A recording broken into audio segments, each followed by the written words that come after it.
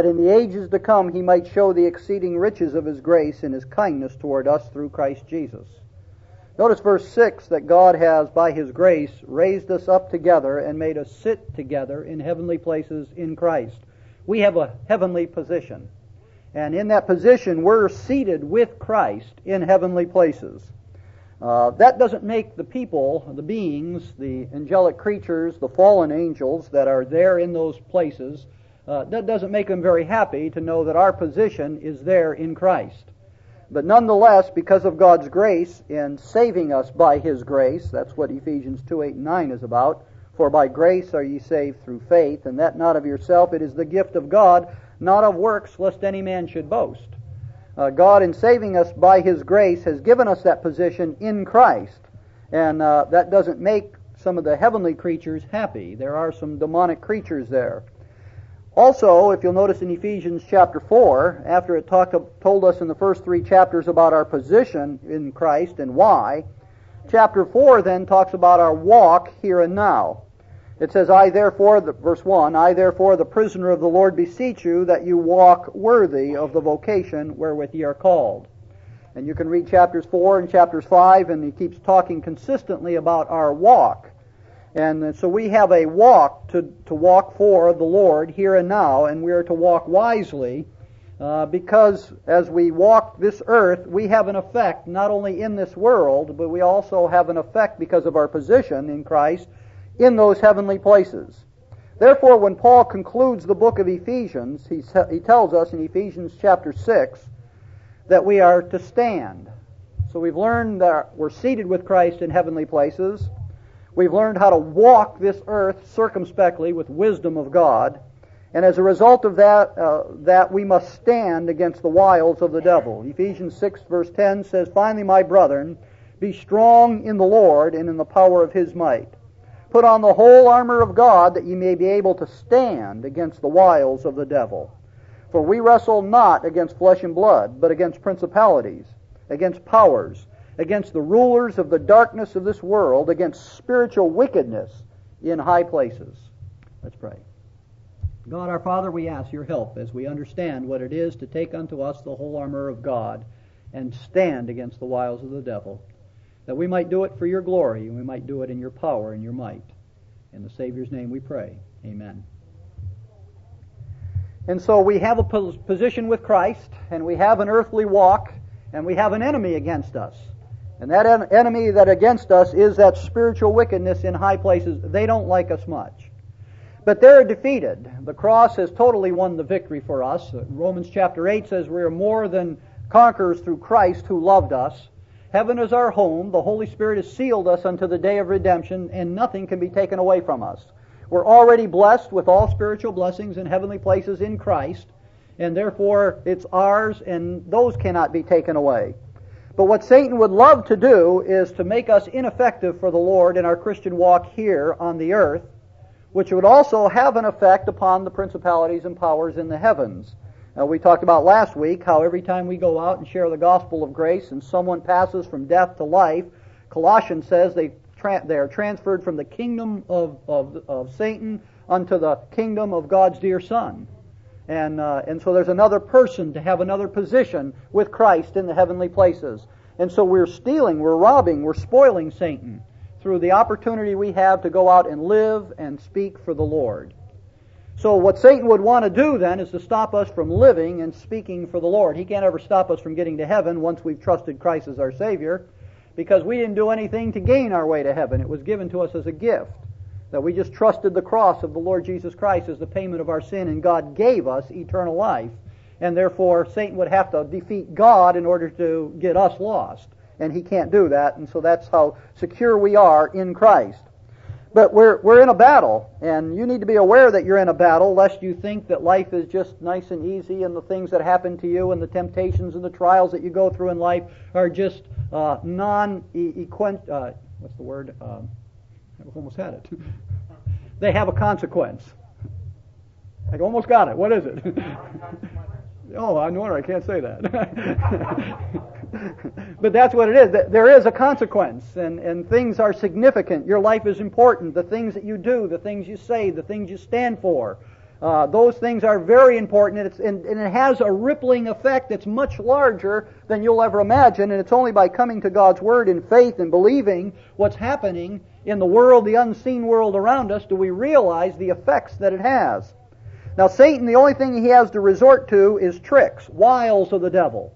Lies is his greatest weapon. And he cannot defeat you, but he can make you think you're defeated. He can't take away your salvation, but he can make you think you're lost. He can't take away your forgiveness in Christ, but he can make you think you're not forgiven. So Satan has all kinds of lies to work against you, and he can actually make you think that you cannot overcome a particular situation in life. When the Bible says that, look over in Ephesians 3, I don't know how you get past this, verse 20, "Now to him that is able to do exceedingly abundantly above all that we ask or think, according to the power that worketh in us, unto him be glory in the church by Christ Jesus throughout all ages, world without end. Amen." Now there's an exceeding greatness of God's power in us who believe, according to chapter 1 and verse 19, and Satan would have you to believe that that exceeding power is not there available to you. And that's just a lie of Satan that many have bought into and believed. So Satan is working against us, and the things that happen are not just physical things. There is a spiritual effect. There's a spiritual reason that all these things happen, and they are demonic in nature. That is the source of all these attacks. Now, as we're going down through this, I know that we started into the weapons of warfare last week, and we talked about being girded with the truth. But I want you to understand that my intent last week was not to talk about being girded with truth. My intent was to tell you that if we're to put on the whole armor of God, then every attack that Satan would throw at us, we have armor that's going to prepare us. God didn't leave us defenseless. God didn't leave us ill-prepared. God gave us the means by which we can indeed stand against the wiles of the devil. And in the armament that we're given, you might count 6 as we did last week, but there's 5 defensive pieces of armor, protective pieces of armor that we're to put on. And then the sword of the Spirit is offensive, and we'll get to that when we get to the offensive part. But our intent last week was to go through the pieces of armor, and I wanted you to realize that God gave you a piece of armor because He knew that would be an area where Satan would attack. And so I wanted you to be aware of satanic attacks. And they will come according to the verses 13 through 17 there. It says, "Wherefore take unto you the whole armor of God, that ye may be able to withstand in the evil day, having done all to stand. Stand therefore, having your loins girded about with truth." Satan's attack will be on the truth. Now we spent a lot of time talking about that, but I just wanted you to know that's an area of attack. It says, "And having on the breastplate of righteousness." What is that? Oh, I thought someone was walking on our roof.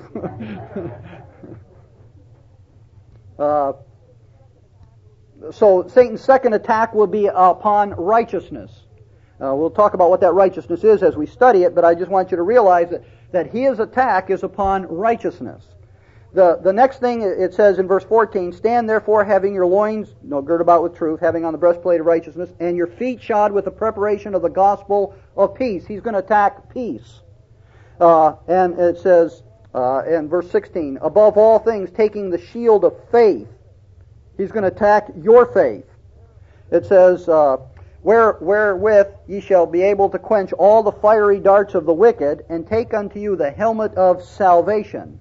He's going to attack your salvation, and that salvation there is not just being saved by the grace of God now. That's the salvation that you're awaiting. That's the hope of being called up to heaven. That's the thing that's going to keep you serving and looking for the Lord to come, unless He could take away the future salvation that you have, and that is the hope of the rapture. And so Satan's attack will be upon salvation. So we know then, if God is going to give us the whole armor, then these 5 areas is the 5 attacks of Satan. There is no more, there is no less.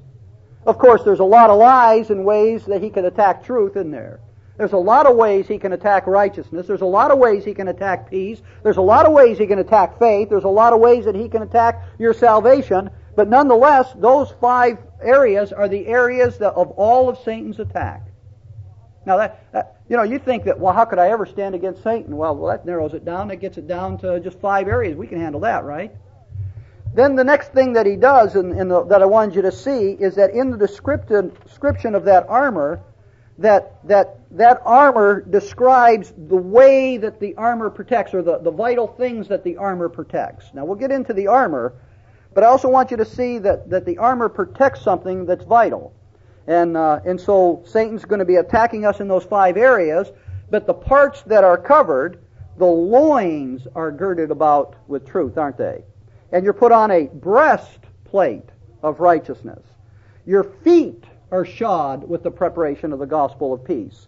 The shield of faith is what you're to take unto you. And a shield will protect your whole body, if you understand that.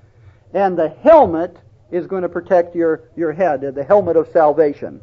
So not only we know the 5 area of attacks of Satan, but God in His armament relates every piece of armor to a part of our body which we would understand to protect our vital organs that would keep us alive.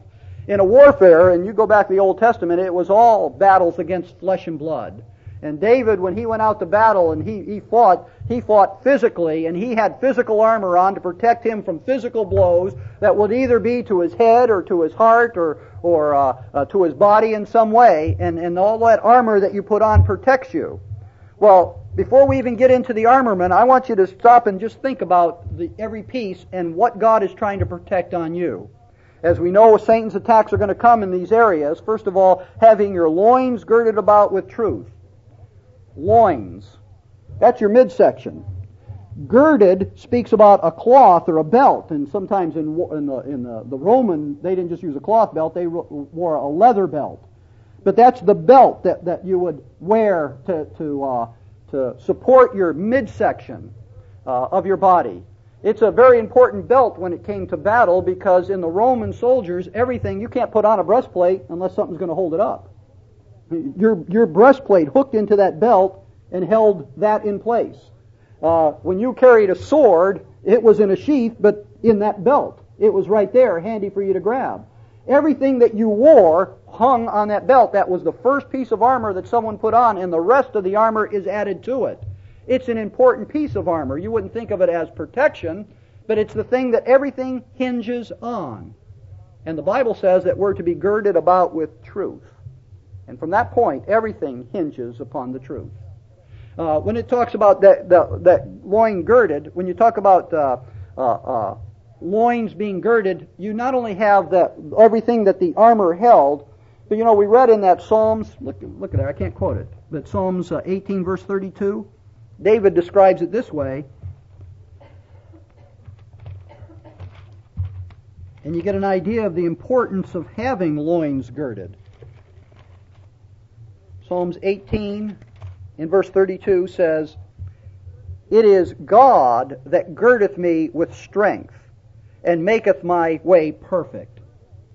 When you talk about girding yourself, you have the belt, sometimes called the girdle. When you have that belt, it does 2 things, several things. Naturally, it holds the pieces of armor, but the other thing is, if you think about how they used to wear clothing, if they were wearing their general clothing, they're wearing a robe that would go down somewhere near their feet. Now, when you're fighting the enemy, sometimes you got to go forward and fight. Sometimes you got to back up and fight. Definitely on a hill, you need to stretch out and hold your balance because you're fighting uphill or downhill. And you need to have the freedom, the flexibility of movement. Well, the girdle was very important for that, because when they gird up their loins, you read a lot about that in the Bible, don't you?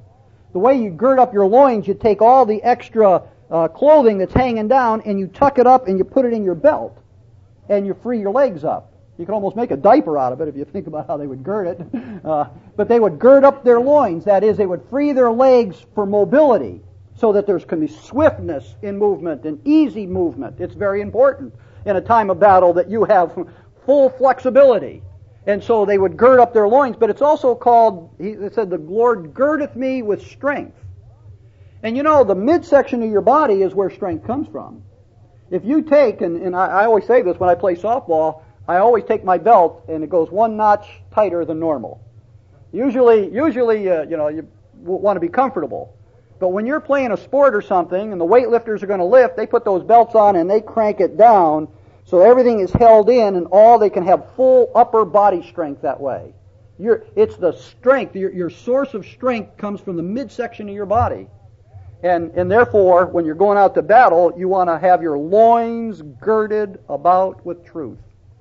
You want to be built up with the strength of that truth. You want to be free to use that truth and have total access to that truth. You would need your loins girded about with truth. And so the loins is the first area that the Bible talks about. But then it says there's a breastplate of righteousness. And we talked about Satan's attack is going to be on righteousness, but you know the breastplate, that's an important piece of armor. You know that if you're going to go out and duel with swords or spears or anything like that you want to protect the midsection of your body, the chest, the breastplate of righteousness. Because behind this rib cage is a very vital organ that you want to defend. If they pierce that heart, you're a goner. They jab you in the chest with a spear, you're going down. You're going to lose the ability to breathe. If you don't lose the ability to have your heart keep pumping blood, you got to protect your breastplate, your breasts, your chest. And so you put on a breastplate of righteousness.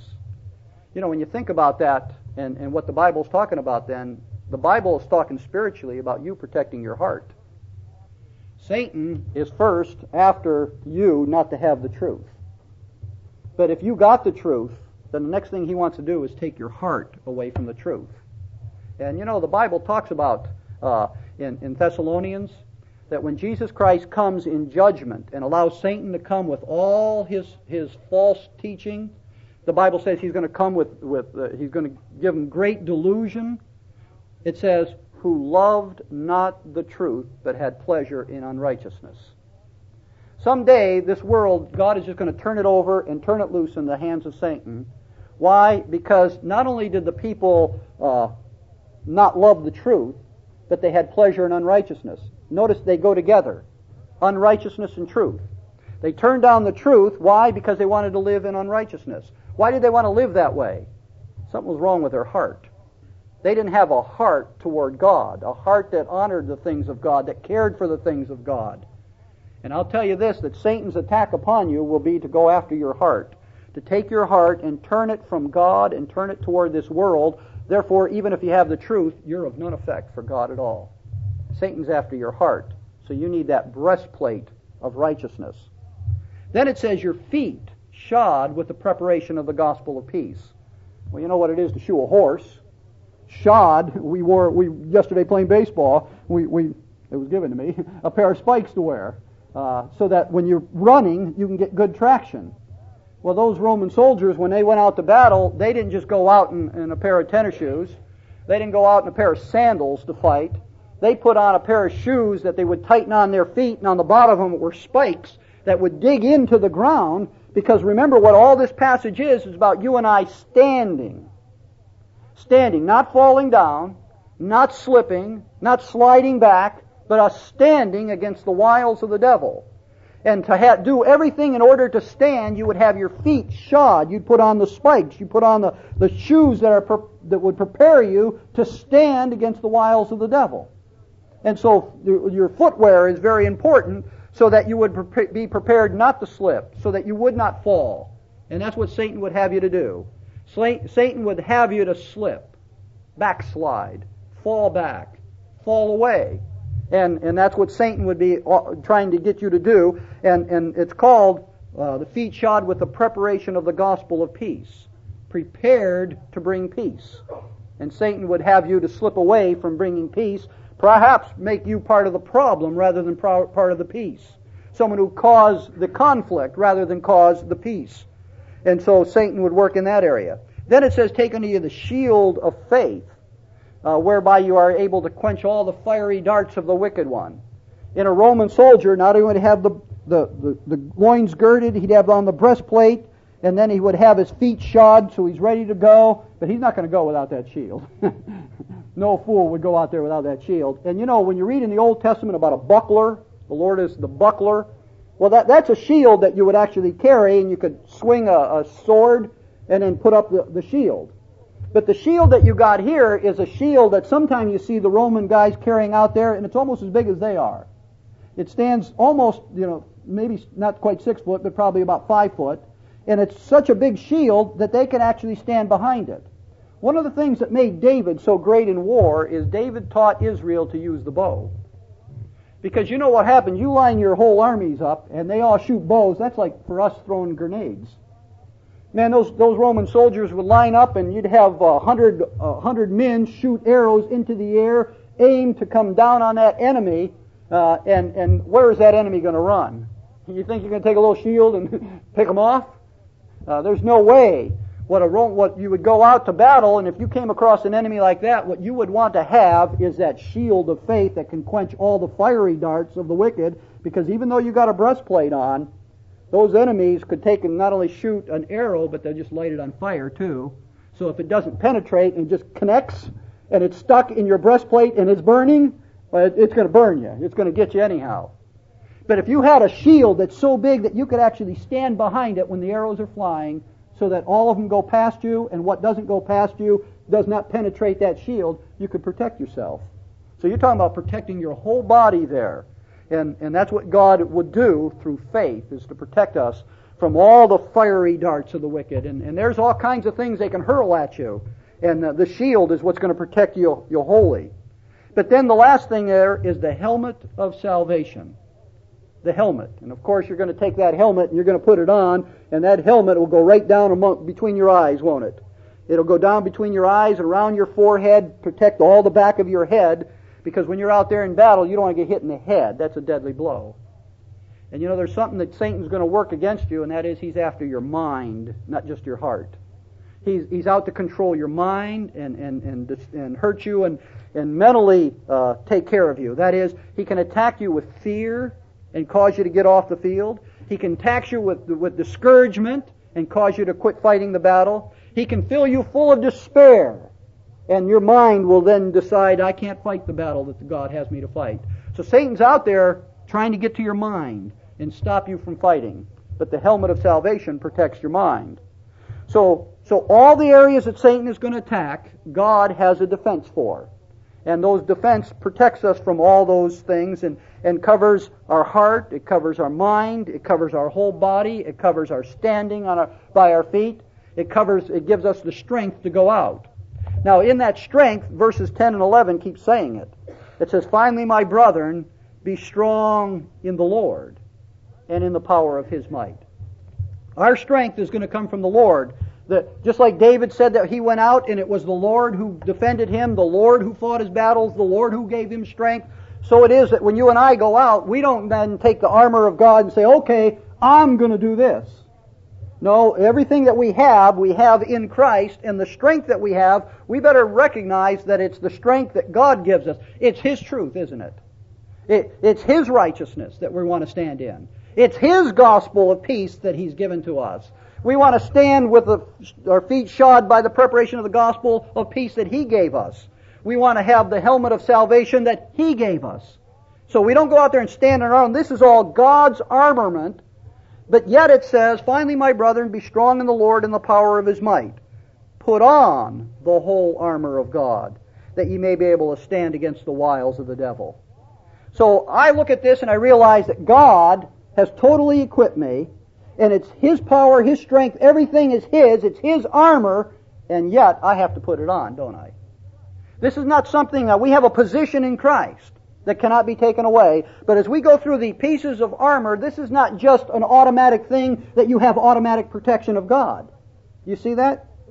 You're in the section of Ephesians that says, verse 11, put on the whole armor of God. Verse 13, wherefore take unto you the whole armor of God. You might be secure in Christ and sealed in Christ and have that position in Christ, but you better take the things that He's given you in order to go out and fight the warfare. Otherwise, you're not automatically protected. It just doesn't come out that you go out there and automatically God puts up a shield. God automatically puts on a breastplate, throws a breastplate on you. God automatically puts a helmet on you just as you need it. These are something that God tells you to go out and put on. And what you're putting on, you're putting on the Lord Jesus Christ. You're putting on His armament, not your own. It's not your way of thinking, truth you devised, and all the rest. It's the things that God has given us. It's His armor, but we have to put it on. And so what you have in the armament here is the things that God has given us positionally. We have to learn to take and use it practically for the Lord. Everything is a positional truth, but it's now becoming practical truth as we put it on and use it for God's glory. Not just be seated with it, stand with it. And so we're going from our position to our practice. We're going from our standing in Christ as far as position to what state we have as we live the Christian life for Him. What state are we in, spiritually considering? And so we're to take unto us the whole armor of God. When you stop and think about that, you need to stop and reflect that then for His truth, we talked all about truth yesterday and how He gave truth and how important truth is to God. Actually, last week. But what you got to do now is take unto you the truth of God, don't you? You have to take it. You have to receive it. Come over to Ephesians chapter 1. Ephesians chapter 1.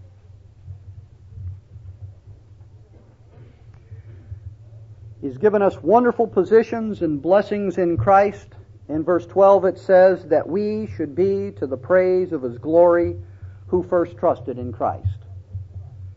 So we who first trusted in Christ, we are going to be to the praise of His glory. But how is it that we first trusted in Christ? It says in verse 13, in whom ye also trusted, after that ye heard the word of truth, the gospel of your salvation, in whom also after that ye believed, you were sealed with that Holy Spirit of promise. You know, the gospel, the word of salvation, the gospel of the word that ye have heard, the word of truth, the gospel of your salvation was presented, wasn't it? But didn't you have to receive it?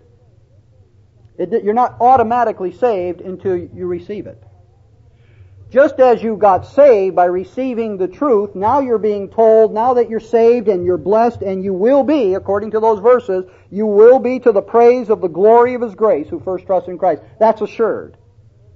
But now, in order to stand against the wiles of the devil, you need to take the truth unto yourself. You still have to receive the truth. And it's not just the truth of your salvation, it's the truth that God has in His Word for you to know. You have to receive it. So as I think about the armament, we have to, His truth then has to become our truth. Do you know the difference between that? His truth is here. Now what do you stand on? What do you stand with? How do you live your life? Well, His truth will always be here. But somewhere along the line, you got to take unto you the whole armor of God. You got to take that truth and put it in here, and put it down in your heart, and make it part of you. It'll always be His truth. It won't be your truth. It'll be His truth. But you got to take His truth and put it in you, so that you can stand in the truth. You have to take it unto you. We were talking yesterday on the phone, Lisa and I, and we were just talking about children in the assembly. And how much I realize that you can sit here and all the things can be taught to you, but that's not yours yet until you receive it. You have to take unto you those truths. You can be taught in all the right ways. You can be taught all the facts about the Bible. You can be taught that the Bible is true. But you don't stand in that until you yourself decide, yes, I'll take that truth unto myself. And the first thing that you need to take unto yourself is the truth of the gospel of your salvation. That you're a sinner and you need to be saved. And you cannot save yourself. Talk about the loins girded about with truth, and that being girded is God's strength. You know what it says in Romans chapter 5? When you were without strength, Christ died for the ungodly. You don't have the strength to save yourself. You need to take unto you His salvation, which is the death, burial, and resurrection of Jesus Christ, who went to the cross and paid for your sins on the cross, and rose again to be the justifier, to declare you righteous before a holy God if you'll believe on Him. When you make that choice to believe on Him, you know what you're doing? You're taking the truth of the gospel of your salvation and making it salvation for you. You know, the truth of the gospel of salvation is for everybody, isn't it? And will be. Like, no one can take that away. But they're not saved, are they?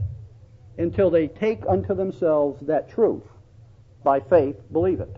And it becomes theirs.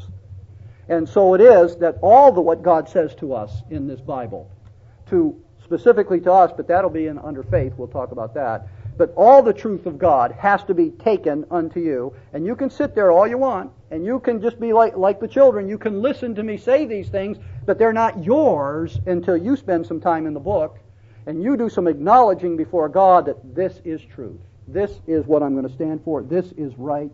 This is what I believe. His truth has to become your truth. And you know the same thing is true about righteousness. The moment you trust Christ as your Savior, you're found in Christ, not having your own righteousness, but His righteousness. You're found, the Bible talks about you, what we believe today is that the righteousness of God is imputed to us who believe. The moment we believe, His righteousness is put to our account in heaven. That's positional truth. But now we got to take positional truth and take it unto ourselves for practical truth, don't we? And what that is, look over here in Ephesians, go back to chapter 4.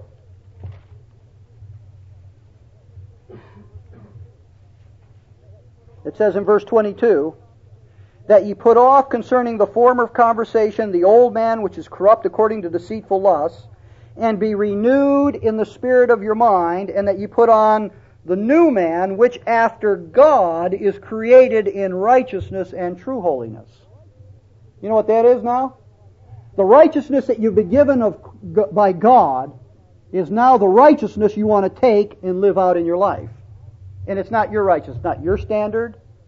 We were talking to Mike the other day, we were talking about the South, about mixed bathing.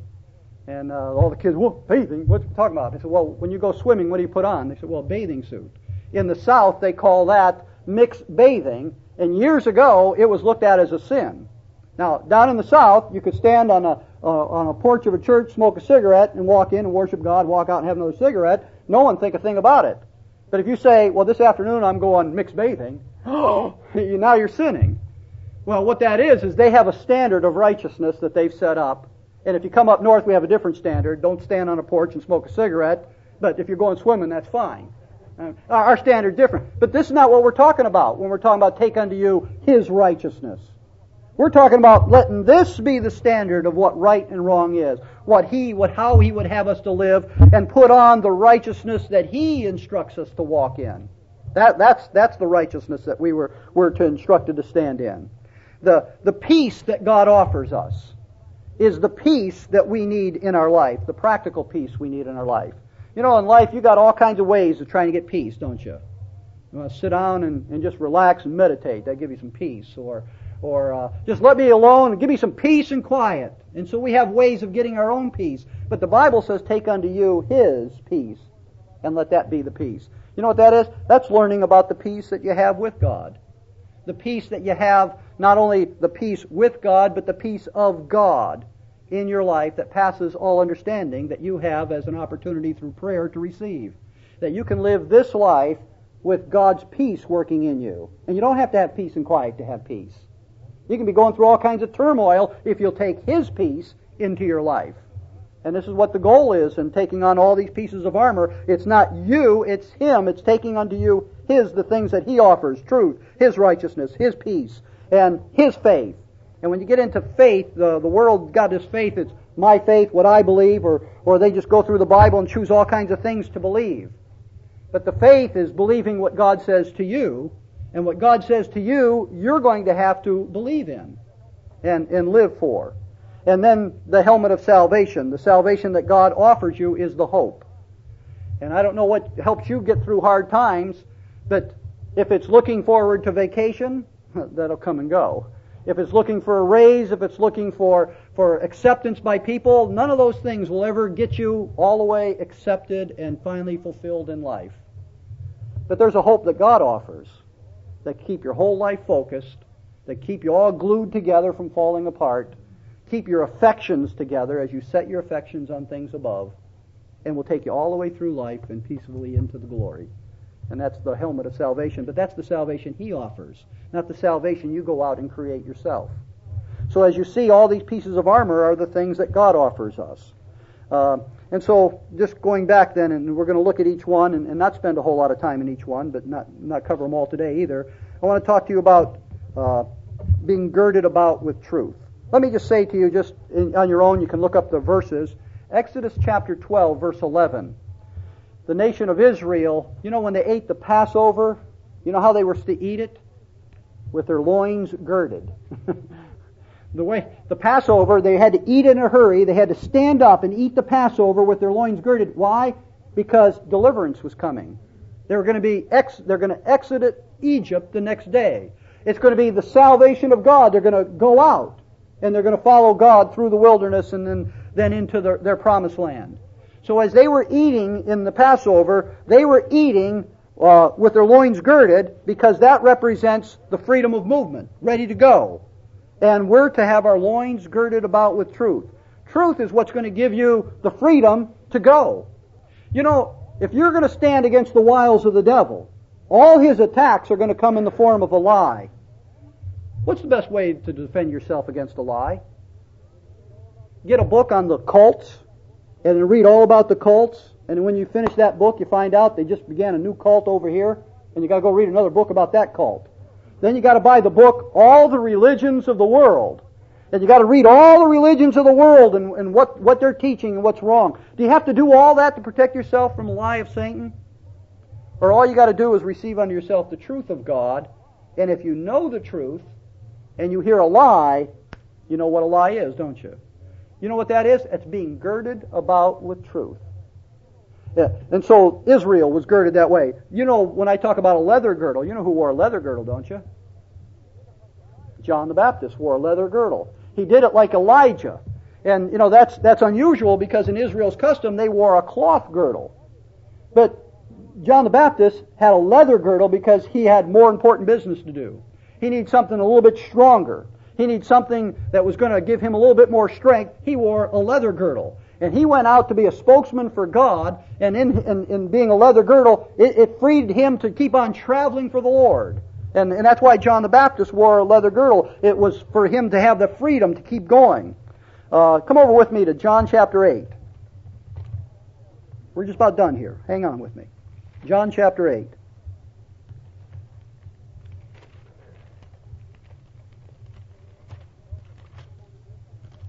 And Rick has let me know that we misquoted this on our Message of Grace program. He's anxious for us to correct it, but that takes work. You probably know this verse. John chapter 8 and verse 32. Ye shall know the truth, and the truth shall what? I heard set free too. It does say make you free. We quoted on our TV program that you shall know the truth, and the truth shall set you free, and I got a dove flying in the air, and it just matched perfectly. I just misquoted the verse. There is a difference when you stop and think about it, about being set free and made free. See, set free is free. Where do I go? What do I do? I don't know. You're just lost. You're up to yourself now. But made free, that's what we are in Christ. We're free from sin, free to use our liberty to glorify God. Not just set free, but made free. And the Bible tells you what makes you free, doesn't it? Ye shall know the truth, and the truth shall make you free. That's why you got to be girded about the loins with truth. Why? You're free. You got that flexibility of movement. And that's what truth will enable you to do. Satan will lie to you, and you'll immediately recognize it. You won't have to go study to figure out if it's right or wrong. You'll know truth and error because you know what truth is, and everything that's not truth is error, is lies, and it's of Satan. And so that gives you that quickness to respond and makes you free in the sense that it's not going to penetrate and bring you down. Ephesians chapter 4 and verse 15, not only are we saved by the gospel of truth, remember what that says? It says, speaking the truth in love may grow up unto him in all things. You know what the truth will do? It cause you to grow. It cause you to be not only stronger, bigger, because truth will bring about growth. I'd like you to come over with me to the closing verses, 2 Timothy chapter 2. And I want to warn you, if you don't gird yourself, what you're facing. 2 Timothy chapter 2.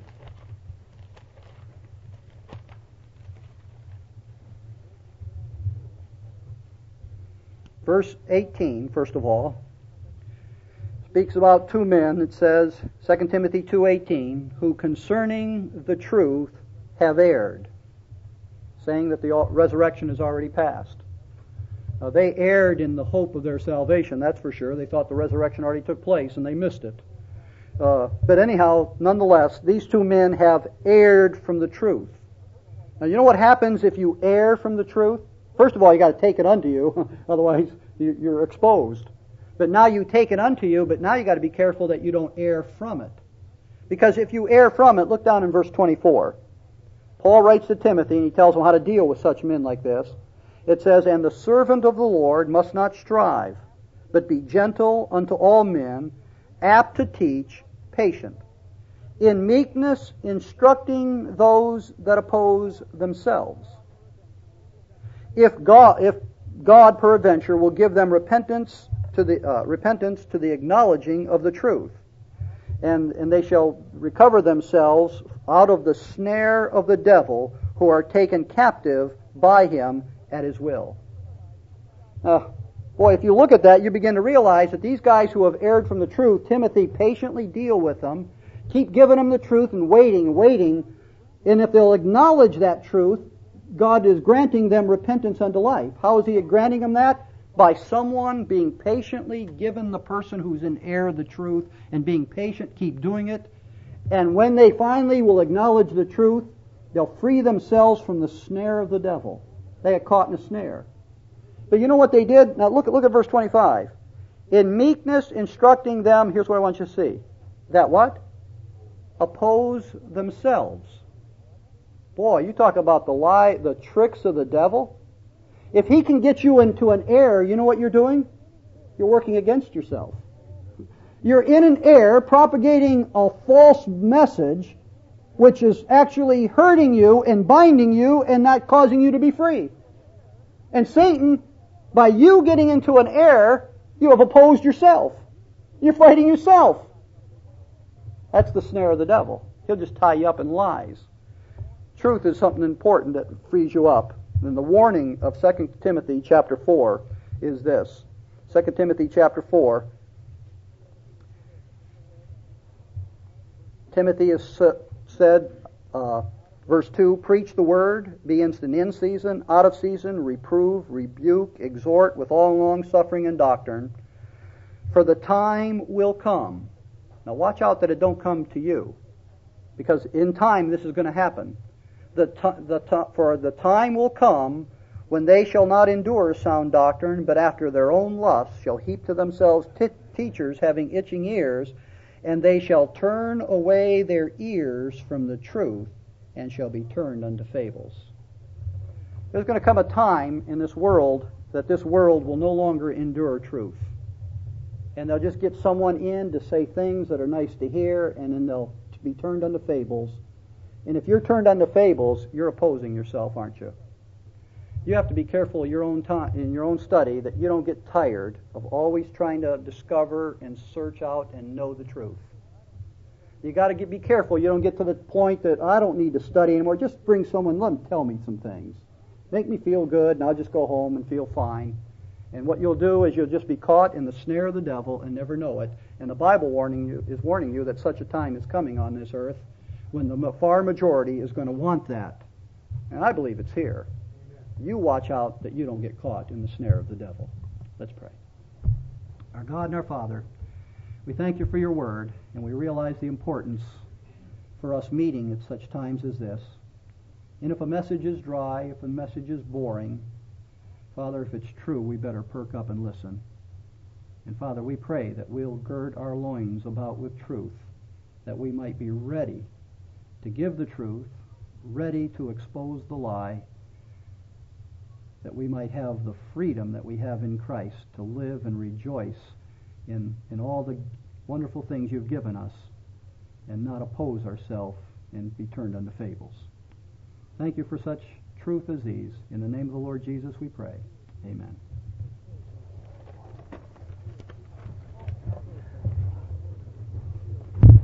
Let's close by singing the chorus to number 302 one more time. Accepted in the Beloved. 3